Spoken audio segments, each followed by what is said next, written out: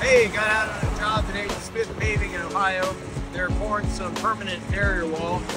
A lot of the barrier wall you see is temporary and it's movable, but as you can see, they poured a slab and got the rebar in place and then slipping over the rebar to create a permanent wall.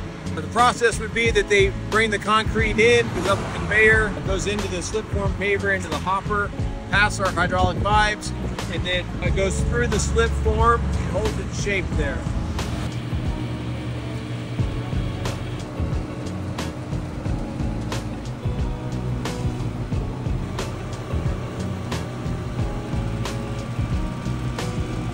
After the concrete has gone through the slip form paver, then the concrete will go through a finishing process.